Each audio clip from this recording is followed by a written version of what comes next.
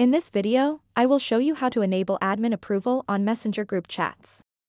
This feature is important for keeping your group safe and organized. When you turn on admin approval, new members will need permission from an admin to join the chat. This way, you can control who is in your group and prevent unwanted people from joining. First things first, grab your smartphone and open the Messenger app. Once you're in, find and tap on the group chat where you want to enable admin approval.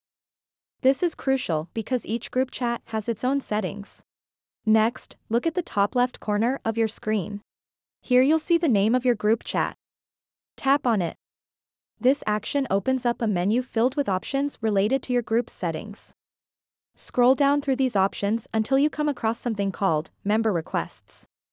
Once you've located Member Requests, go ahead and tap on it. You'll now see an option called Require Approval to Join. To enable admin approval, simply toggle on this switch.